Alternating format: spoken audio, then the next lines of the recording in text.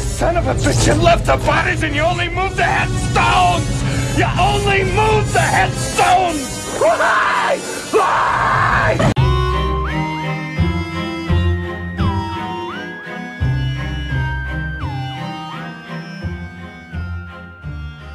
I'm gonna hit start record and say, hello everyone, are you ready to join the band? Because it's time to head to the concession stand. That's actually what our theme song says. That's not how we start things off. Zen, how you doing? Good. It's been literal months since the last time we talked to each other in a video.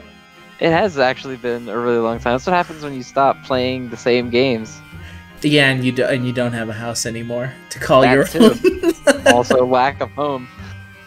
That'll get to you, but it's okay because my lack of home won't stop the fact that it's spooky season, and that can only mean one thing. It's time to the return to the annual, and now increasingly the only time we do concession stand the Spooktacular. It's the only. We need to do this, and then we need to do a Christmas movie one in December. Yeah, And then that's it all year.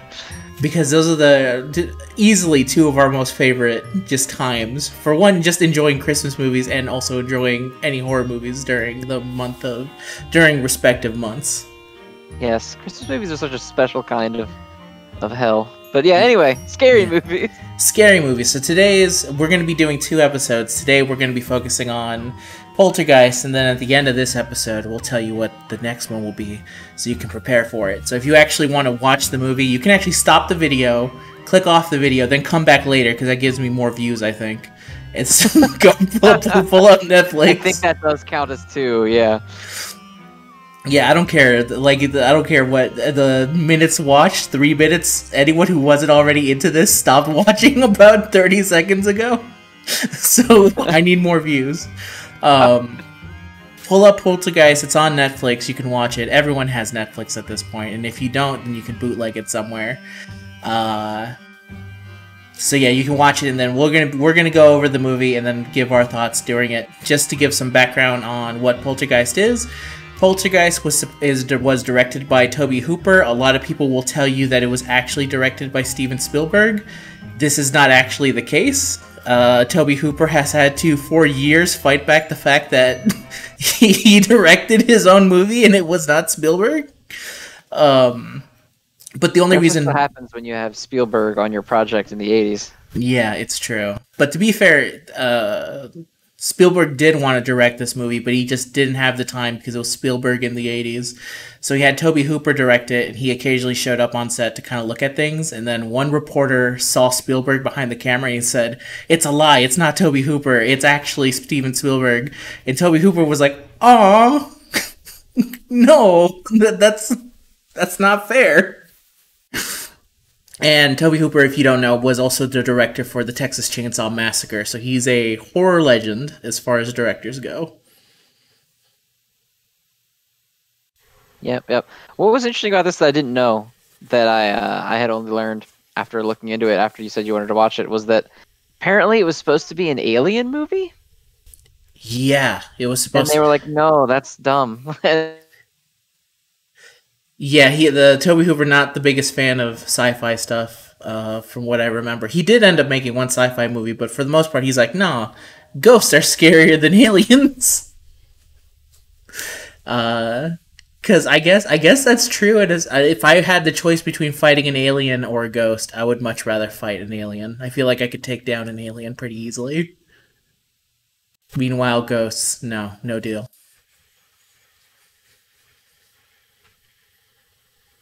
Zen, are you there? Oh, did I lose internet connection? That'd be great if it turned out I did. I totally did. Yeah, I can't imagine how many times you must have to restart YouTube uploads. I do it off my phone now. It takes too long. If I do it the natural way, one Dragalia video would take close to, I think, 1 hour, as opposed to 5 minutes by using phone data. That's miserable. Yeah. And that's with the recent changes to making it not look like shit, too. So I've had specific, like, quality of life stuff added to the YouTube channel, and it's like, Well, this makes my life more difficult, but if like slightly more people like it, then I guess that's the way it's gonna go. Yeah, such as being a content creator. Yes. All right, let's get back to the episode now. So as I was saying, I would much rather fight a ghost as opposed to an alien. No, I would much rather fight an alien. I think I could take down an alien, not a ghost, though. I don't know, because when I think 80s aliens, I think like invaders from Mars, not like alien, even though I should be thinking of like alien when I'm thinking 80s aliens. I don't know why, but yeah, I don't know. They don't freak me out that much. Except for like Alien. Alien is a good one, but other than that, it's just like skinny gray dudes with big eyes. To be honest, I would actually not want to fight the Predator or the Xenomorph. One, because the Xenomorph is just okay. they're just not fair. There's just the Predator. First of all, would not want to fight me because he's looking for a fight, and he would take one look and go, "No, I don't think so." Kind of move somewhere else. And the Xenomorph, I'm just not a fan of his entire spiel. I'm not a fan of the way he fights. That's fair. Cheap tactics. We're not about that. Exactly. So continuing on, so it originally was going to be aliens, and then they decided, no, ghosts are going to be better. Right. It was supposed to be like a horror sequel to Close Encounters of the Third Kind. Yeah, I think it was actually supposed to be literally a sequel to Close Encounters of the Third Kind. And then Hooper was like, I don't want to do that. You know, it's way scarier. Ghosts. hear me out, Spielberg. Ghosts. And Spielberg, apparently he did. Yeah. And Spielberg was not at his peak power, so he couldn't do the move of, excuse me, I'm Steven Spielberg. Why don't you shut the fuck up and direct this movie? Just shut up and do what I say. Yeah, he had not quite hit that point yet. No, this movie was what, 1982, 83? Yeah, to be fair, it's right around the time where he started. It was like after E.T., I think. It had to be after. It was right during the filming of E.T. That's why he couldn't direct it. It's because he was also directing E.T. and they had something in his contract that said you can't make E.T. and another movie. So that's why he got. No wonder everyone thought that Spielberg was secretly directing this one because. Yeah. For all intents and purposes, he was going to direct it until he could literally, under the contract, could not do it. Yeah, that's fair. That's a good reason not to do it. Yeah. Not that Poltergeist is a bad movie in any capacity. It's very good. No. It's very good. So why don't you start us off, Zen? Right. Okay. So we've got what is their last name? The Freeling family, and they live in a little community. And Steve Freely, he sells houses, and they have like this. I don't know how to describe it in a way that doesn't sound stupid. But their littlest kid starts talking to the TV and just like having a conversation with the TV. Yeah, and like that's weird that she's doing that. It's really weird because it's like the movie opens up with like the Star Spangled Banner being blasted on a TV, which I guess was just something back in the day before we had the constant news network. People would, I guess, just watch war movies nonstop. So pretty much. It was that or static, and eventually the little girl like wakes up. First of all, it starts with a dog. You see the point of view of the dog as the dog wakes up everyone in the family in classic dog fashion, going through every single person for really no reason. Until finally go ahead. It sounds dumb, but like it's not. It's genuinely creepy when she's just sitting there and it's just a static signal on the TV. Yeah, and she's just talking to it, and it sounds like it shouldn't be scary, but it is genuinely like. Yeah, and you're not like afraid, but it's weird. It weirds you out. It was well shot. She's like going like. Well shot. Yeah, she's like going, yes, no, I can't see you. And then she's like speaking loudly as like a little kid would. And then over time, she's speaking so loudly that the entire family's waking up. And even though she sees the family, she's not stopping. And then eventually it ends with her going 4, 5, 6, And then finally, she just stops and she touches the TV, and then you get fucking credits, and it's like, what? What was anything that just happened right now? Right, yeah, and it's creepy, and then it cuts to the next night, and she's doing it again. She's talking to the TV again, and the ghost doesn't come out of the TV, but they're like a creepy hand comes out of the TV. People would probably, who haven't seen the movie, would probably recognize the imagery if they saw it. Oh, because yeah, it's a pretty famous image of the ghost coming out of the TV. And then also the creepy "they're here" line that everyone also knows. Yeah, there's a lot of lines in this movie that are very memorable from what I remember. Like a lot of these quotes I end up accidentally quoting, not knowing I was actually quoting Poltergeist until years later when I saw Poltergeist. Yeah, exactly. Like the "they're here" thing, I think a ton of people know that line and probably don't know it's from Poltergeist. Yeah, because it's just that common. But so after that, she has her second interaction with the TV. Poltergeist stuff starts happening. Like just shit around their house starts going wrong. All of their shit gets like moved around, and yeah, it's like it starts like a ghost hunter show, but like it's real. Yeah, it starts first when the son picks up his juice and it just breaks out of nowhere, and then he goes like, "Huh, that's funny." And then he goes to pick up his spoon and his spoon is bent, and he's like, "What?" And he goes to pick up his fork and it's also bent, so he's just kind of really confused. And then the mom goes to be like, she returns to the kitchen and she goes, "Did you move the chair, honey?" Like the little girl's the only one in the haunted ass house at this point with her, and she goes, She goes, "Okay, I guess you kids are just fucking lazy." And she she returns the chairs back to the proper position because she thought like, "Oh, okay, obviously the kids just backed up. Perfectly reasonable. Everyone just backed away from their seat, didn't put it back in." And then it like follows her as the camera follows her as she goes to the kitchen.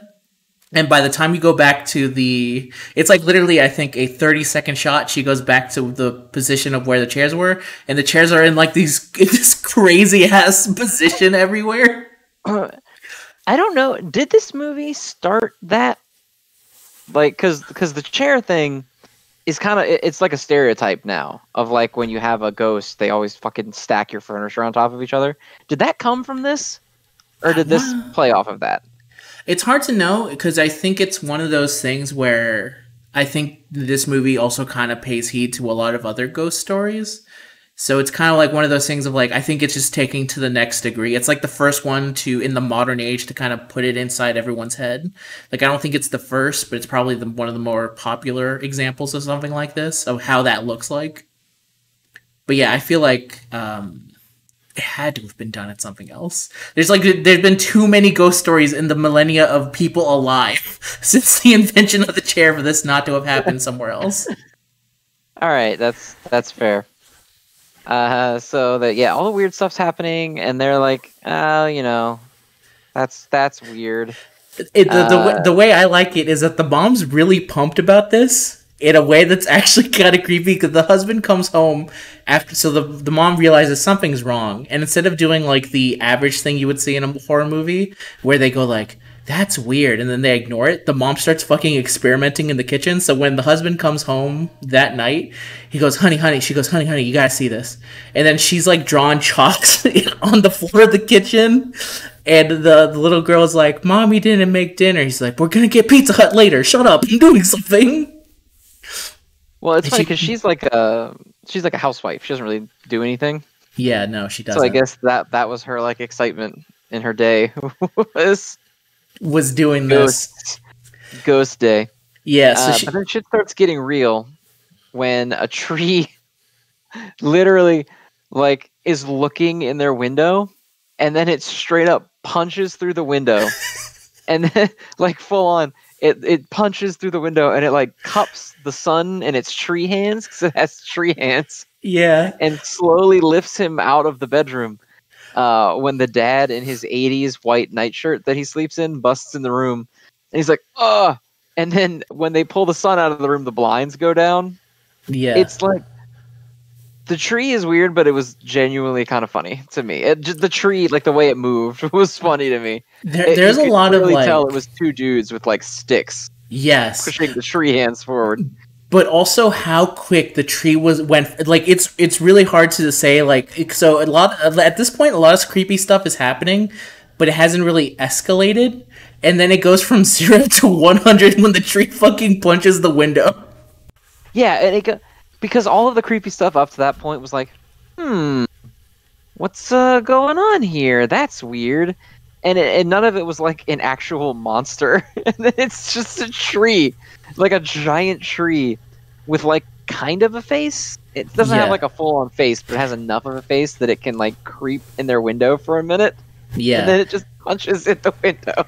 And then the craziest thing is that the son, who they set this up, so a lot of those scares in this are set up super early on, and then they pay off in the dumbest way possible. This is one of them where in the beginning of the movie, the son is climbing the tree, and then at night he's terrified of the tree, and he's going like, I don't know, Dad, it looks like it's going to come in here. And the dad is very much like, son, the tree is not going to come into your house. So if I'm that kid and the tree has suddenly attacked me, my first thought is, well, my dad's a fucking liar. He promised me that this wouldn't happen. He's very specifically promised me this would not happen. Yeah. And then the fucked up thing is that the tree is then trying to eat him, and the son's like, it's hitting me, Dad! Like, he's freaking the fuck out. As the father now has to reckon with, I didn't expect this today. I didn't expect my tree to suddenly attack my son. To just attack my child. Yeah, although, props to that dad. Because he opens the door, sees the tree pulling the child out of the window, and is immediately like, I gotta get outside and fight this tree. Like, there's no confusion or hesitation on his part whatsoever. He looks in the room for all of 2 seconds, and then just full on, like, Captain America, I know what I must do, and just books it. He does something a little bit like literally like 10 minutes later that also is kind of, he's very much a man of action, of kind of like, well, I have to do something. He's like the opposite of every horror movie. This actually entire family is like the opposite of what you would expect someone to do in a horror movie, because their immediate reaction is, we gotta do fucking something, right? No fucking around here, shit's on. But they save the son, and it's great because there's also a storm going on. So the tree, what stops the tree isn't the dad like Captain America punching it. It gets sucked up by a fucking tornado. Well, also, we didn't even mention that the tree is literally eating the sun. Yeah, at the moment that he's eating the sun, and then he gets sucked into a vortex that somehow only gets the tree. Yeah. But not the two guys right next to the tree. No. And then everyone's kind of freaking out, and it's great because the son, at this point, he's out of the tree, he's covered in sap because he's been literally in the mouth of the tree, and his face and his reaction are very much like, I am clearly traumatized right now. I'm going through some shit. So the entire family then starts to realize, like, oh shit, there was a little girl in that bedroom that we don't know where she is. Yeah, they just leave her to go fight, which, okay, to be fair, they did have to fight the tree, but maybe the mom could have got her, I don't know. But she gets, like, vacuumed into the closet. Yeah, there's, like, a lot of stuff in that room. This is another scene that, like, is borderline kind of funny. Because the sheer amount of shit in that room that gets vacuumed into the closet while she's trying to hang on to not get pulled in, it's a crazy amount of things that child owns. But she gets vacuumed into the closet so hard that it rips apart her metal bed frame. And they come inside after their victory against the tree, and they're pulling all the shit out of the closet, and the little girl is gone. So they do not know where she is after getting vacuumed into the closet. This also has maybe one of my favorite scenes of the movie, because it is the most fucked up dark scene ever, where they're inside, they don't know what they know their daughter is, chances are, in the closet, and they put out everything in the room until finally the only thing that's left in there is a slumped over body over a blanket. And the father finds it, and then the mom they both look and they go, oh no. And then the older sister, who's also in the family, is kind of like, she sees the lump body, immediately starts crying. Because she knows, like, oh, God damn it. So then the father, who's like, oh, honey, no, he pulls over the blanket, reveals that it was the clown that's also been... and Clown. It's a fucking clown. And they give such a human reaction, because this is the same reaction I remember having once. It's like this relief of like, you were so sad 2 seconds ago, and now you're just relieved that the worst thing hasn't happened. One time my family lost our little kitty, and when we found her inside a shoe, we gave this exact same sigh of just like, oh, you son of a bitch. How dare you put me through this? Was he in a shoe? Well, she was in a shoe because she was a pain in the... I think she was actually inside my backpack at the time, if I remember right. We looked everywhere in that fucking house for that cat. She was the most annoying. She gave us such a heart attack. It was like literal hours. We were about to call a search party and the cops to find this kitty. Until finally we found her inside like my backpack or a shoe. I can't remember which. She was very small, but I digress. So yeah, now the daughter is... they don't know where the daughter is. They know she's not in the closet, though. She got sucked into the closet. Well, I guess they don't know that she got sucked into the closet. They just saw all the shit in the closet, and they assumed that was where she was. But she's not there. But then when the TV is on and it's on static, they can hear her talking. So she got sucked into the TV that she was talking to earlier through the closet. Yeah, so now she's in the TV, and they can kind of hear her. And she's like very much like, like she already kind of sounds creepy-ish at times. She's now full-on creepy, as she's also not aware where she is at all. Right. So some doctors come in, whose names I do not remember. But they come to the house, and they determine that the house has been invaded by a poltergeist.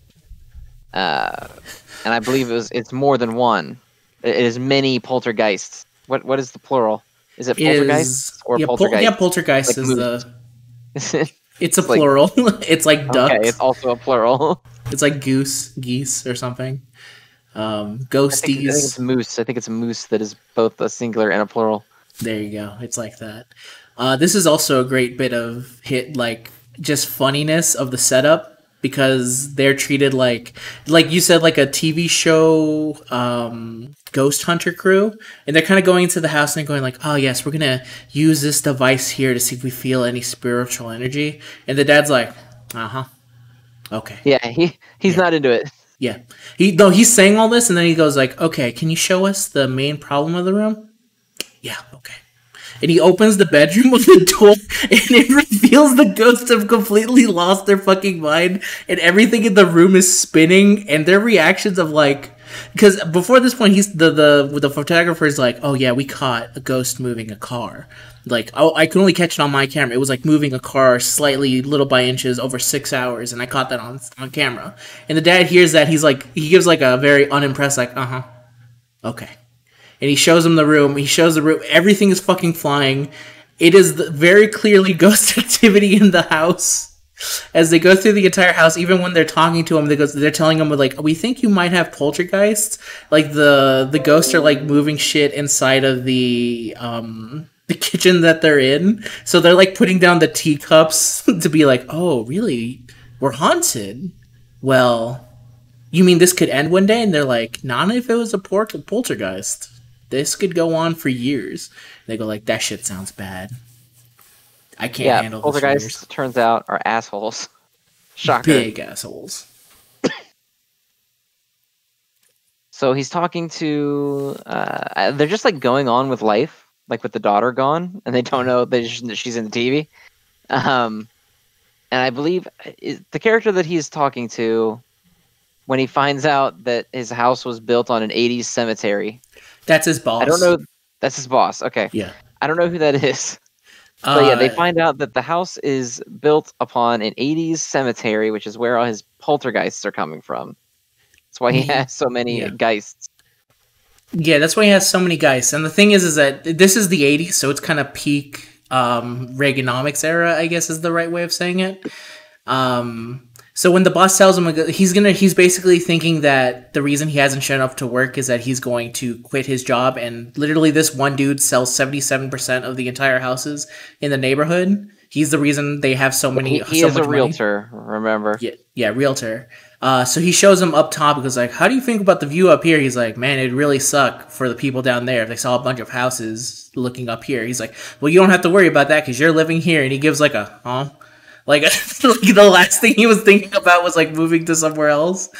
And then that's when he tells him like he's like showing him the plot of land, and it's a very, very funny shot because they're just up on him, and then they look to the right. He's like, "What are you gonna do about that?" And it's like a cemetery.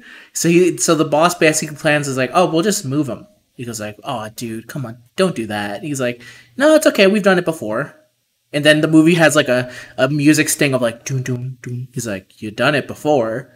He's like, "Oh yeah, we back in the 30s, we moved the thing, or like a couple years ago, we moved in the 70s or something. We moved that from there, and we moved the bodies. We put it somewhere respectful." He's like, "Yeah, I guess you guys did it respectfully. I guess no one would complain about that." He's like, "I've never heard. I've only ever had one complaint," and he's like basically saying like the only person who has ever complained about the treatment of the bodies was him. Up until that point, nobody cared.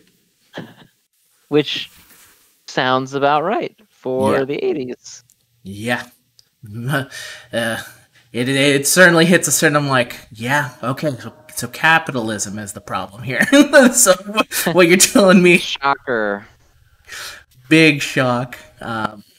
So yeah, that's when he kind of learns that there's, okay, cemetery was probably built on my house.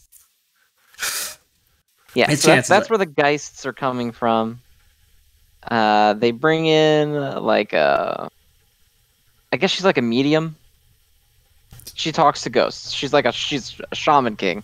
They bring in a shaman king. She's a clairvoyance. Is that what they call it? It's a clairvoyant. Okay. Yeah, no, he says clairvoyance because he tried the husband is very well. First of all, let's address an elephant in the room. This is the only time that this husband actually acts like an asshole because the first thing he says the second she's out of earshot, he's like, so we getting help from Munchkin Land? Because this lady is a dwarf. A tiny person. Yeah, which, like, this guy's not, like, the nicest guy ever, but he's not, like, he's like a 80s dad. So it was just a really weird moment of, like, oh, fuck. Yeah. I take it from the fact that he hasn't been sleeping because of all the terrible shit going on in his house, but it's still, like, a very much of, like, a gut reaction of, like, oh, like, he immediately starts cracking small jokes, and it's like, oh, dude, you were kind of okay up until this point. Yeah, you're an alright guy. You don't have to do that. So she asks, goes like, where was the original haunt? She has like a very specific like southern accent. She has like a very specific accent. And she goes like, where did the original haunting take place? And then she asks the husband and he doesn't say anything and he's like closing his mind and she's like, I am speaking to the living here. And he finally answers her. He's like, and the wife's like, what are you doing? He's like, see, she's full of shit. I tried to do it clairvoyance. Like, if she's a clairvoyant, I tried to send it to my mind. She shouldn't. I had, like, before he can finish his sentence, she's like, I knew what you were saying. I just don't like trick answers. And at that point, he shuts the fuck up. And he goes, okay, I guess she's legit. I was giving her bullshit. One moment. Give me a sec to pause, because my mom is calling me. All right. Go ahead. This is easier for me to edit that way. Okay. So we were at the psychic was explaining what was going on, right? Yes, psychic was explaining. Okay. So the psychic starts telling them what's going on with their house, and this is where it got a little confusing because it's just sort of like establishing the rules of like the way the universe works. But it's also basically it's also explaining it to like kids. It's like it's explaining it in a non-satisfactory way. Basically, yeah. So she got sucked into the portal. There's a bunch of ghosts in there, and the ghosts can't go to whatever heaven is in the Poltergeist movies. I assume it's heaven because she calls it the light. They're dead. Right. And so the little girl has a very strong life force that the ghosts want because it reminds them of being alive.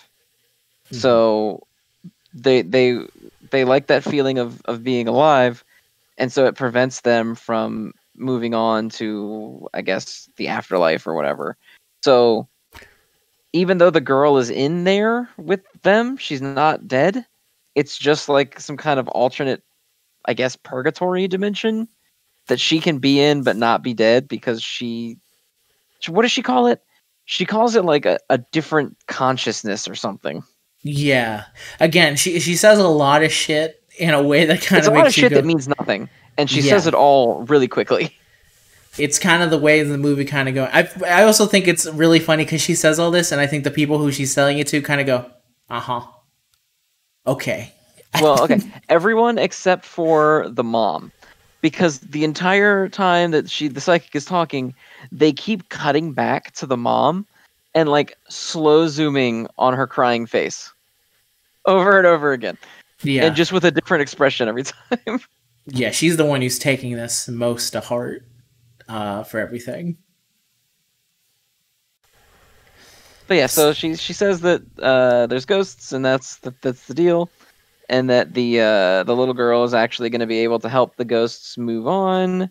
Except there is also evil in there that she calls the Beast. Yeah, it tries to pretend to be just like her. It's not a little girl, though. It's a beast. Yeah, she says something like, to her it's just another child, but we know it's the Beast or whatever. Yeah, and to be fair, there is like one ghost that's like a lot of the ghosts seem to just be kind of playfully fucking around. There is one ghost that is clearly escalating way further than the others. Yeah, there's the one evil ghost, and the evil ghost is keeping the little girl in the other dimension so that it can stop souls from going to heaven.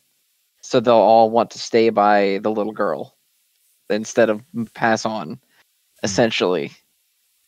And then she does a superhero turn to the camera and she's like, "Let's go get your daughter." And then like looks up and like slow pan like fades. It's actually really good.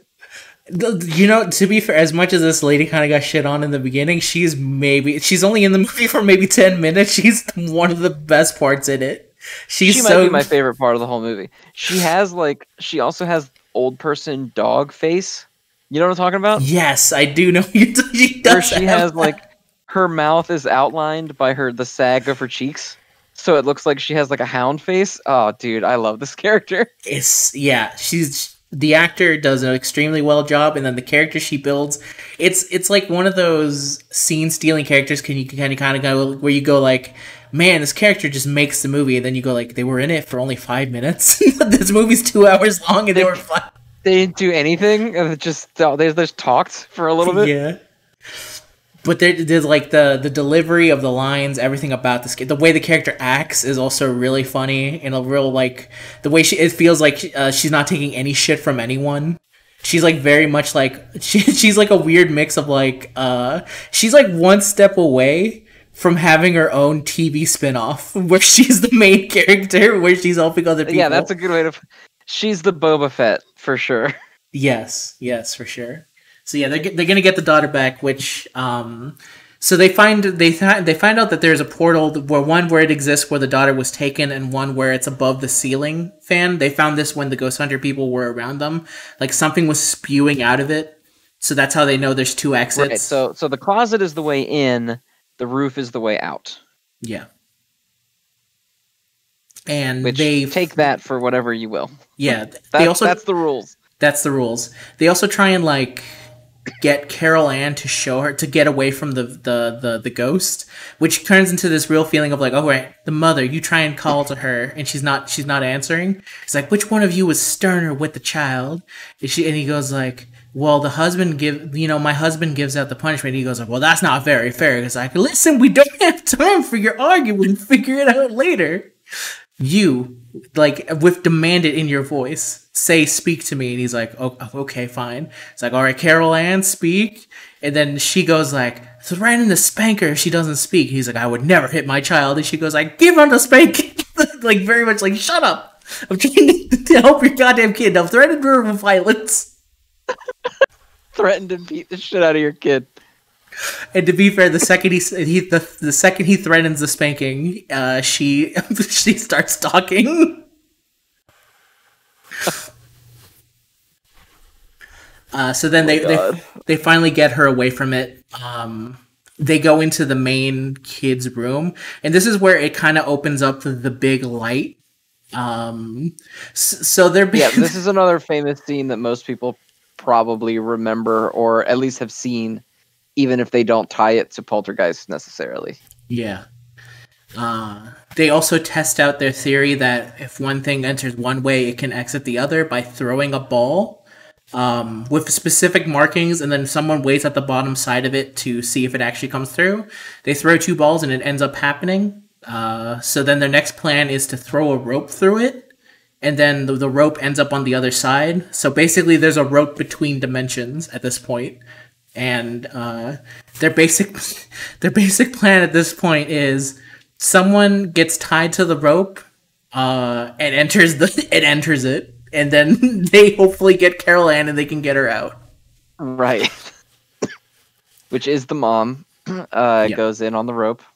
This is also another great scene from her where he's like, so if shit is going bad around the house as the light is getting more intense, and she says, the mom says, like, I'm going in for her. He goes like, you can't do this. You've never done this before. And the mom goes, neither have you. And then she goes, you're right. Put on the rope. She immediately is like, oh shit, you're right. I haven't done this. Put on the fucking rope.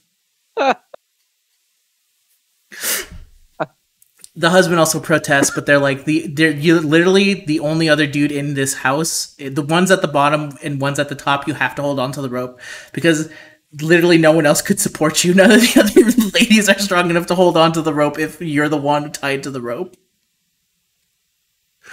So then during all this, the husband and wife have a kiss. They say, I love you, because to be fair, this is actually a situation where it's like, I'm about to see my wife enter a different dimension.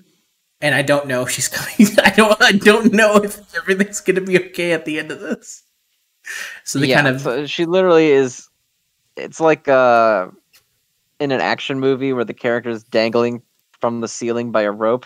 Mm-hmm. That's what her plan is, to go to this ghost world. It's a hell of a plan too. It's also a plan that the little son mentions earlier. He's like, why don't we just tie a rope and like throw it into the other dimension and then get her? And then they go, huh? And then like an hour later, that's totally what they end up doing. Also, it works pretty quickly and more or less flawlessly. Yeah. This is also another part where through the entire movie, like they've been talking about the light, and in the beginning they say avoid the light because they think that the light is entering into the afterlife. So they say like, oh no, avoid the light, don't go into the light. And then when the wife is going for the daughter, this is when the psychic is basically saying like, go into the light, and then the husband goes like, you just said don't go into the light. Like he's at this point angry with the rule change of the ghost. He goes, you just told him not to go into the light, and then her only response is, there is peace and serenity in the light. And then he goes, fuck this, and he starts pulling on the rope, and she goes, no, don't, it's too early. And then a big fucking like face comes out of the porthole where the husband is like tugging at during all this, and it kind of like yells at him. It kind of looks like a Ghostbusters ghost. Like I don't know. Yeah, a little bit. It's like very bony. It clearly looks fucked up when you see it, and it's fucking huge as well. It also has kind of a quality of, I guess, you remember when Beetlejuice removes his face for like a brief second and you see it from the other side? This kind of looks like to me what Beetlejuice's face would look like when they saw him. That's how in my mind is like, it just looks fucked up. Whatever this face is, it's fucked up. It's not good. Yeah. So continue on. They save the wife and the daughter. They're safe. Yeah, they come out covered in goop and ghost goo. And then you get maybe the best line from the psychic woman, who's just like, "This house is clean." Oh, that's the other thing from this movie that I quote constantly is, "This house is clean," because it's great because she dusts herself off a little bit, and then like she brushes her hair. Yeah, she like stands up straight and then delivers the line as if it's like, all right, my work here is done. Like that's the episode closer. It's really good. And then unfortunately this is where the psychic leaves the movie, which is very sad because I wish that there was a follow-up. She is gone, which is unfortunate. Yeah. Although one of my favorite scenes ever is like right at the end. So yeah, let's continue on. So they're at this point it looks like everything is good, and you know that's bad because there's 20 minutes left of the movie. Yeah, you know it's not clean yet because the movie's not even close to over yet. No, which is the funny thing is when I first saw Poltergeist for the first time, I remember she said, "This house is clean." I'm like, "Damn, the movie's over," and I looked down and there was 20 minutes left. I was like, "Oh, no, it's not even worth close." So tell us what happens when everything's getting cleaned. Yeah. So okay. So they want to leave because of course they do. Mm-hmm. Obviously. And they start packing up to move, and he's like, I'm gonna quit my job and we're gonna move, and they're all I think it's the older sister leaves. Yeah, to go with her boyfriend. The two young kids and the mom. And the beast comes back and wants the little girl again. And the little boy is like fighting the clown from the closet. Yeah. Which is great. It's great. You've been waiting this entire movie for this clown to go fucking ape shit. And finally... Obviously the clown was going to pay off later when they found it. Yeah. And there's shit going on. I don't think anything physically attacks the mom. I think she's getting like ghosted around the house. It's really weird because like the ghost immediately starts pulling up. It's like framed very creepy. It's kind of like, do you know what I'm saying? Where it kind of like the opening shot of it is like him lifting parts of her clothes, and it's like yeah, it's a little uncomfortable. It's weird. Yeah, it's very weird. If you ever seen Scary Movie 2, they make fun of this scene with there's ghost sex during it, which is based off of this scene from Poltergeist, where it's like, I don't like this. Like things have turned pretty fucking weird with this. Like I was in for a lot of it. This is another one of those things where it's like the movie very much kind of goes between campy and being like too realistic of like, oh god, there's some real fucked up things happening here. Yeah, it bounces a lot between like that's genuinely scary and then like what the fuck type thing. Like the ghost head that is scary, and then there's a lot of like the clown is camp. Yeah, very much camp. Because the clown face also changes when it's possessed, which is another really funny touch just to show you that it's evil now. This evil clown doll now. So they attack the mom, and she's like getting attacked by skeletons. I think they're like trying to drown her, and she gets away, and she saves the kids. And coffins just start shooting out of the ground. Yes, they do. And the dad comes home, and this is the funniest shit in the whole movie to me. That's just so good. Is the dad's boss is there, and the dad sees the house it's all fucked up. There's like strobe lights in all the windows and shit, and coffins are shooting out of the ground, and skeletons are falling out. And he grabs the boss by the collar of his shirt, and he's like, you said you moved the cemetery, but you left the bodies behind. You only moved the headstones. You only moved the headstones. Yeah, and then it sounds like he's supposed to be saying why, but it's just coming out like, wah! Yeah, he's like, wah! It's fucking funny. It cuts to the boss because I'm sure that he goes, wah! He's just shaking him by the collar. You left the bodies, but you moved the headstones. Oh, you just moved the headstones. Why? It's the most like cry of anguish. I'm just like, why? Yeah, he's just like, why? Boss says nothing. The old man that plays the boss is just like giving him this dead face stare. He's giving him a look of like, yeah, I did that. But also he's like, oh no. Yeah, it's supposed to be like a look of realization, but it just doesn't work when the guy's screaming, why? And then to continue the confusion, the daughter comes home. And she gets out of the car and goes, what's going on?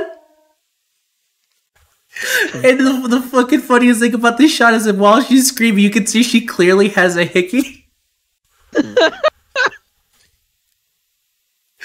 And then I think, like, if something attacks the car that she came from, and at that point the family just drives away.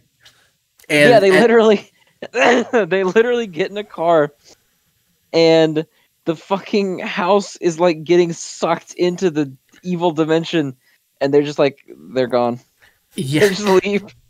The best shot is the boss who is not saying anything. The last thing you see of the boss is him putting both of his hands into his head and just going like, oh. Like, it looks. I assume he's supposed to be like crying heavily, but yeah. It looks like he's just like, oh man, not again. That's like the face you make after a long, shitty day at work, and you finally get home, and you just put your head in your hands, and you're like, oh. Yeah. Also, at this point, the entire neighborhood knows what's up. There's like no hiding it. There's also a really this is the wife calls the neighbor for help, and the neighbor comes. He's like, "Wow, I'm helping." And then at this point, the neighbor's also with his wife, and they hear kids screaming, and what looks like it kind of looks like the house is on fire, and the wife's going, "Please help me, please." And then like the neighbor's wife goes, "No, don't go inside the house." And I like literally went like, "You bitch." What kind of person goes, no, don't go save the children. Think of yourself. Leave the children. Leave the children. I was like, oh, you fucking woman. How are you in this movie for 10 seconds and the worst character? Also, one of the best parts is when the husband first gets home and he opens the door and he sees his wife and the wife's like, save us! And the door closes and then he doesn't. No, at this point he just has no idea what to do anymore. And then after she begs him to save them is when he grabs the guy's collar and he's just like, instead of helping them. Oh, it's so good. There's also during the entire, so when the clown starts attacking, the light door opens up as well. And at this point, the girl is watching this, and by the time the son at this point is also ripping apart the fucking clown. He realizes that he has more strength than this like toy clown, so he rips plush clown. It's a doll. He rips the guts out of the toy, and then he notices like, oh, it's open. And then as it opens and it's happening again, it goes a close up to the girl and goes, no, not again. It's like the family's like, oh no. She goes, no more, please, just end. So yeah, the family escapes. They go to a motel, and the movie ends as they kick the TV out of the motel. And credits. Like a joke. They go to the motel, and they're like, "We're gonna stay here." And the dad wheels the TV out onto the sidewalk. It ends like it ends like the fucking Flintstones. Oh, and then another good part, which I don't know if you stayed to watch all the credits. So there's people singing during the credits. And as you get closer to the end of the credits, they start laughing and getting replaced with ghost noises. So it's like the ghosts are singing the movie's end, and then at the end they're like, and the movie ends. I did not stay to the whole credits. I did not see that. I wish I had seen that. Yeah, I thought it was a very nice touch. It's kind of one of those things of like, you don't. I guess the after credits stinger has ruined fun credit jokes. But I thought that was a very well done one for the 80s. Oh yeah, I guess you're right. The post credit scene makes it difficult to do that. Yeah, for sure. So that's Poltergeist. This movie's fucking awesome. It's so good. Yeah, it's hard to not like it. It's really, there's a lot of times where it's really dumb, like blatantly dumb, like not even 80s good way dumb, like it's just stupid. But also, it's really fucking good and funny and enjoyable, even when it's being stupid. Yes. It's also so crazy 80s. Like the kid's bedroom has so much Star Wars shit. Just to mention some of them, there's a really good poster in there of Darth Vader. It's just Darth Vader with his hands up, and then underneath it says Darth Vader. Like the most like fucking Darth Vader. It's the dumbest thing to add into it, but it's like building up. Oh, these kids love this kid loves Star Wars because he's a child of the '80s, and when he's scared of the clown, he puts a jacket over it, and it has Chewie's face on it. That's really good. There's a lot of just scenes where it's just like a family living a family life. Early on in the movie, the little girl's bird dies, Tweety, and the mom's response is, "Oh, Tweety, you couldn't wait for a school day. Like you had to die now." And as the mom goes to flush it, the little girl finds it, and I would then describe the little girl gives it like the most bitchin' ass coffin possible.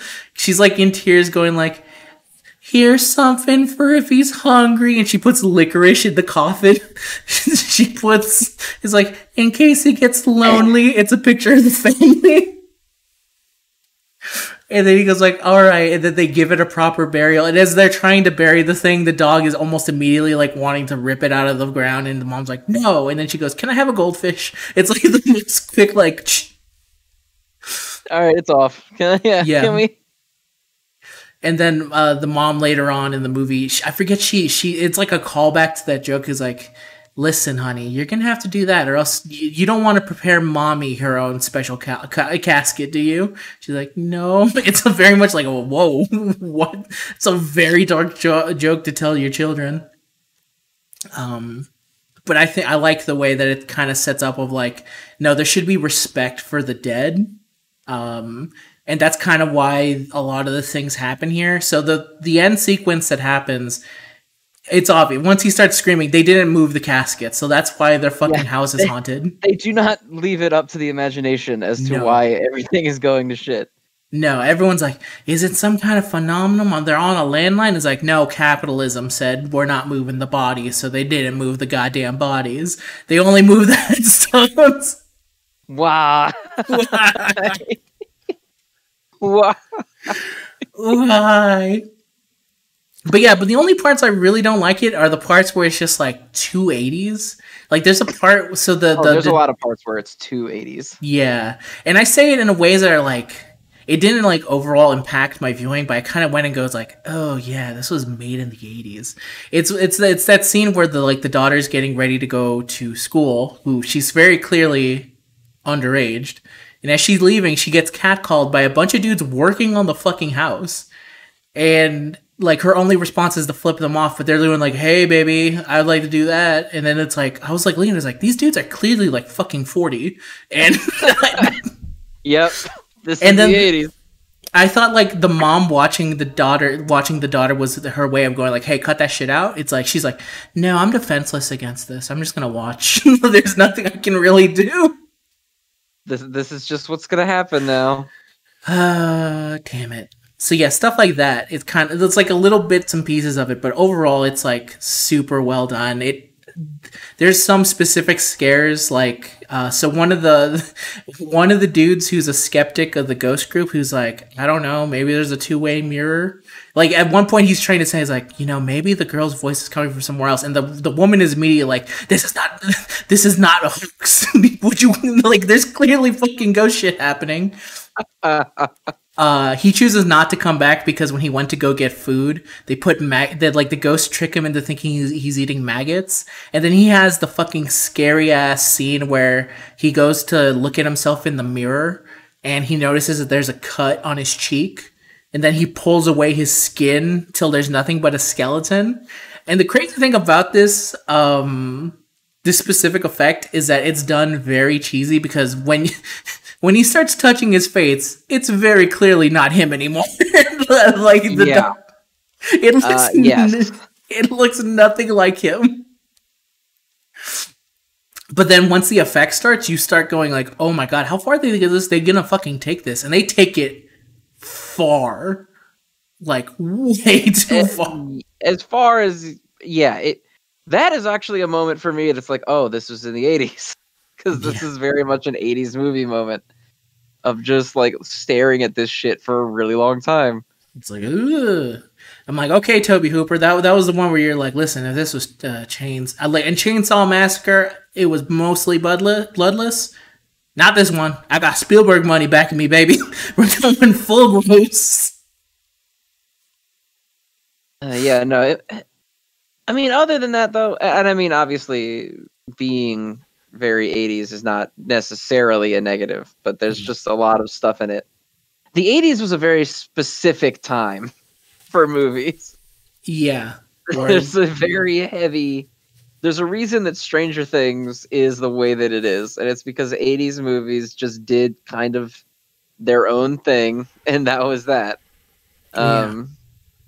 It's very much the case in this as well. Yeah, it's one of those things of like, the only people who would really be turned off to it are people who are like, sometimes I just can't handle the 80s too much. And I go, okay, that's fine. You know, I understand for the most part. Yeah, the 80s have very specific things to say, and it's up to you how interested you are in hearing what they have to say.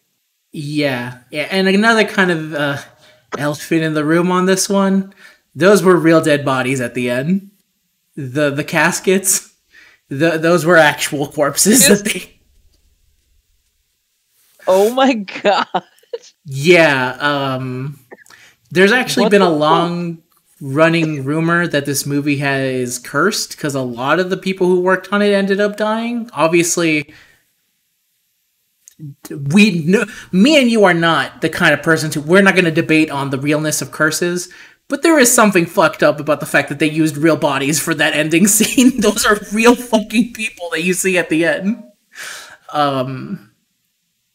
And it's just fucked up. And it's fucked up way beyond what you could think of. I think they did something similar. Do you remember, have you ever heard the original opening of Pirates of the Caribbean in Disneyland where they used real skeletons? No. Yeah, Why are so many people using human bodies for this shit? I don't know, but it's one of those things of like, I guess people were just, I don't know how the fuck they find these bodies, but there's like a good amount of things where you go like, oh yeah, they used real bodies for this. And I'm like, what do you mean they used real they wanted to get the most realistic looking skeletons, so they thought like, let's get actual skeletons. And it's like, no one stopped somewhere in between there to say, maybe let's not do this. Nobody I remember, like, don't do that. Yeah, don't do that. It's one of those things where it's occasionally there's some movies that are like, they go a little bit too far. Using real bodies is maybe going a little bit too far. And if I can make a stand right here, Zen, I don't know if you can join me in this. No more real skeletons in movies. Yeah, you know what? I'll co-sign. From now on, please, no more skeletons of actual humans in films as dummy props, please. Yeah, no more. This didn't happen in a movie, but this totally did happen where a fair had a hang up. You know Skeletor? The guy from He-Man? The He-Man villain? Yeah. Yes. He was based off of a carny ride where it was like one of those spooky shows. The creator of Skeletor remembers that as a kid, a skeleton came down from the ceiling, and he looked at it, and he's like, he got traumatized. He's like, it was the most scary fucking thing I ever saw. And then years later, it turned out like the reason he was so fucking scared is because that was an actual real ass skeleton of a person, of a person from like the old West times who was hanged and killed, and then somehow his body was used as a prop for like a shitty horror thing. And they didn't realize it till years later where they're like, I think that's real. And then someone said, no way. And then they did testing and it's like, this is a real person. And then they were like, holy shit. Oh, oops. We're not getting the deposit back on the skeleton. Those were an interesting time. Yeah, they were. Where awful things keep happening. Yes.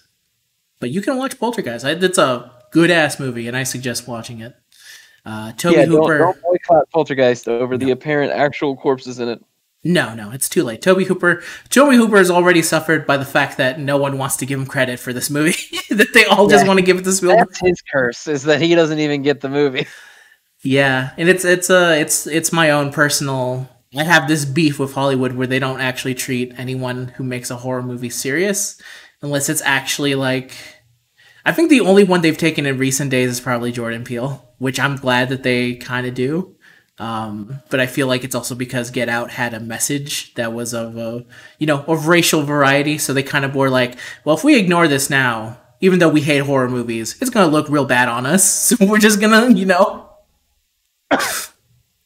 treat him with the proper respect he deserves. Unlike every other horror movie director who ever makes a good movie, where we just shit on them for the remainder of their life. Yeah, horror is one of those things where, like, it's like animation, where it's like treated as the second class of filmmaking.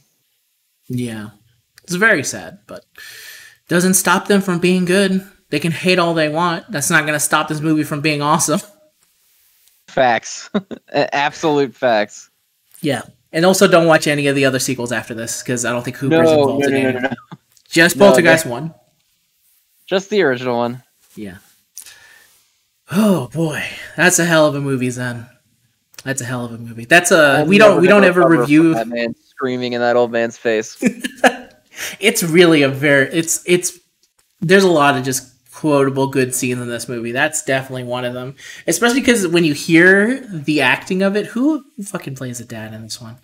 Let me look up his name. Because it's like someone who's like Craig T. Nelson. There you go. Who also was in... He was the monster in Flesh Gordon. Everyone knows. Of course.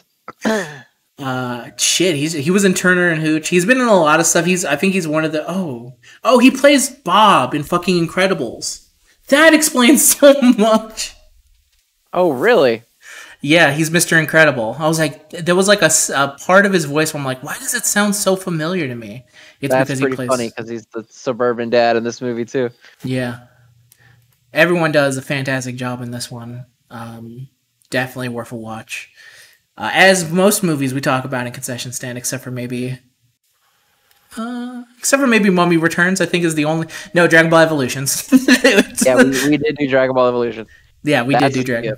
That's a big skip, but spooky season is upon us. I suggest watching Poltergeist. Yeah, absolutely. You'll enjoy Poltergeist. If you like horror movies or funny shit, you'll enjoy Poltergeist. I don't know how funny it was intended to be at the time because it's an 80s movie, so you can never tell. Yeah. But it's funny and it has some genuine creepy stuff in it. Yeah. I think there, some parts of it are intentional, but I also think Toby Hooper's kind of a weird fucking dude. Have you ever seen Texas Chainsaw Massacre 2? The movie where he says... Which one? It's the direct sequel to Chainsaw Massacre 1. So after he made Chainsaw Massacre 1, he made the second one, I think like 10 years later, in the 80s. And his exact wordings were, I'm never going to top that movie. If I try and do another movie like that, it's never going to live up to it. So I'm just going to go full parody. I'm basically making a parody of the Texas Chainsaw Massacre. So if you ever see the poster for it, it's the Breakfast Club poster, but with all the characters from Texas Chainsaw Massacre 2. And when it was released, people fucking hated it. Because they were like, what the fuck did you do? That doesn't... Man, that was back when filmmakers just did shit. Shit just happened. The last of those filmmakers were George Lucas, and look what we did to him. Yeah, we broke old George. Yeah, we broke old George. He's like, well, fine, fuck it. I'm gonna give it to Disney. See if you fucking assholes like it after that. Huh?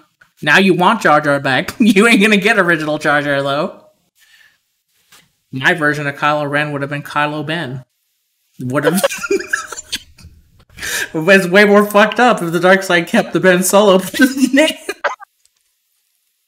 Kylo Ben. It's his only change. It's changing Kylo Ren to Kylo Ben.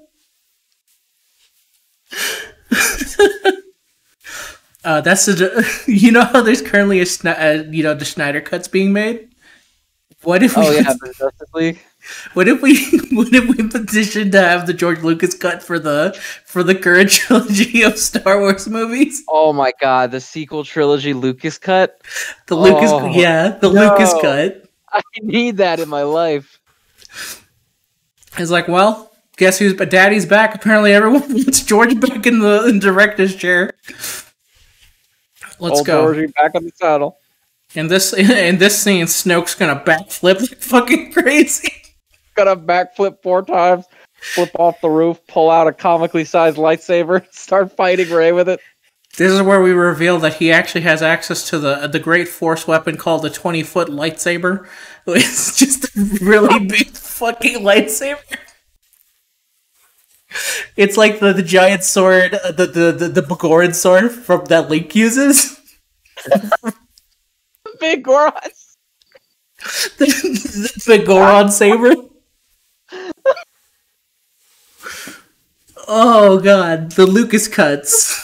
That's what I'm. We need to do it before old Georgie boy just leaves. Gets Mandalorian armor for no reason at some point halfway through. He's like, "Yeah, no, that's pretty cool. That's pretty good. Everyone's been waiting for that." Yeah, that's why we can tie Mando into the greater universe of Star Wars and see that he's good friends with everyone here. At some point, Anakin would just be in the movie. Just the funny thing is that I inserts Hayden Christensen's Force Ghost into the background of like a bunch of different shit. Oh, that'd be so good. That final scene where she's like, "You okay?" So you remember how in Revenge of the Clones, Attack of the Clones, it ends with like Yoda showing up and fighting. Yeah. Imagine the end of Rise of Skywalker. The Rise of Skywalker is actually, he returns from the dead as a Force ghost, and he fucking gets a ghost lightsaber, like the same intro that Yoda has, where he just like slowly walks in. And he's like, Vader. He's like, no, it's Skywalker, and he looks to the camera and says, "It's time for me to rise." And he fucking goes and attacks the Emperor. Everyone knows that as long as you live, my job's not done here. And he goes, fuck. He slow walks in and you hear him do the Vader breathing. And everyone's like, oh my god. And then it's Hayden Christensen turns the corner. He removes the master. Oh, that'd be so good. And then at that point, he also summons. So this is the ultimate fan fiction now in the Lucas cut, where he summons. He's like, it's not enough for just Skywalker, and then that's when you hear the heavy breathing, and he's like, Darth Vader's on the other side now, and so he's bringing both the light and the dark to bring balance to the Force to fuck up this man. They're both individual Force ghosts. Yeah, that way we can have James Earl Jones back in the movie. You know, one last time for the Lucas cut, for the final, specifically for the Lucas cut. I wanted to come back for the Lucas cut. I believed in George once. I've been waiting for the Lucas cut for a long time. I have him on speed dial, Georgie boy, waiting for that call. That's the same way I imagine George Lucas got him to return for Return of the Jedi, where they added the no sound effect to Darth Vader. He was just like minding his own business, and George was like, "Hey, I think we can tie this movie in better if you know instead of being silent." You brilliant bastard! Scream this no. Yeah. How do you feel? Well, it's beautiful, George. Let me get back. I'm driving over there to Lucasfilm right now. He just drives himself in. Let's do it. I just want to scream no. That's the only thing. I believe in George's vision, goddamn. That's why he never showed up again. Because he didn't. Because that's why they didn't have any Vader references in the other ones, because it wasn't George anymore. No, he only believes it. Get it. Let's get it going. The Lucas cut. Zen, we can tell that this is actually a concession stand because we have somehow segued into George Lucas. We always do. I don't know what it is. But it's not. Yeah, it's not an official concession stand unless we have a giant. The funny thing is that we have an episode that I can't find anymore where we talked about the prequel trilogy with damn it, we had someone on that for that one. We had someone else. Do you remember? No, I don't even remember us talking about the prequels. Dude, 2020 has been so fucking long. It was I don't even remember what happened anymore. The funny thing is that I know his real name, and I don't want to say his real name. He was a mod with us. The dad, CCC. Conal. There you go. We did it with Conal, and it's probably the best episode that's never going to be released because I can't find it. It was so good because we were literally like talking about all three of them. It's like almost 2 hours long. So I tried to Google it to see if maybe it would come up on my channel or something, just in case. And apparently, the concession stand is the name of the little hut that Ray goes to trade electric parts for food. Holy shit! That was their way of trying to buy us back then. That was them trying to bring us in. If only we knew. If only we knew. That one's a trip too, because I think that's right after Force Awakens and not any of the other ones. So it's kind of like a very much of like shit really spiraled. Yeah, before it turned into camps of like either you love this or you don't, and it's like, oh god, history repeats itself again. Can't do this another. I can't handle it anymore. I'm not strong enough. I YouTube searched it, and apparently one of our episodes is about Jaws, and then just talking about George Lucas on Twitch. That's the last episode we did. I think. I'm telling you, man. One day, we should actually just do that Star Wars one, but not until we actually are good and ready for it. This is we need to wrap up this show real quick. So why don't you tell everyone what to look forward in the next concession stand episode? Yes, coming soon on the concession stand for is it Spooktober? Spooktacular? Scary time. For Scary Time, it is Night of the Living Dead, full-on 1968 version. None of these remakes. No. Classic Romero. Speaking of Snyder, didn't he make the remake of that one? Did he? I think he remade Dawn, didn't he? Snyder or maybe Zack Snyder did one. I remember because he did Fast Zombies in The Living Dead, and it was like a whole big kerfuffle because they're like, they're not supposed to run. How dare you, Snyder, ruin? He did Dawn of the Dead apparently. Yeah, that was the remake. So that's Dawn of the Dead is a sequel to Night of the Dead. Not doing any of those. Night of the Dead, the original. You know who should have done it? Obviously, George Lucas. And in the background here for the zombies, I kind of want an ATST in the back, just kind of patrolling the area. With the zombie that attacks them in the beginning is just like one of those aliens that Sebulba was from the first Star Wars movies. Oh, this makes it on his hands. Oh god. Okay, we can't start again, or we're gonna just start going back through. We are. We'll save our George Lucas zombie movie for the next episode. So check that out. It's in the public domain. You can literally find it on YouTube. That's how I'm gonna watch it. So thanks very much for joining us again. Hope you liked it. And until next time, remember, always support your local concession stand. It's been a year. I still fucking remember. Woo-hoo. But you have got this on lock. I would never have remembered that. I know. That's how much I care, Zen.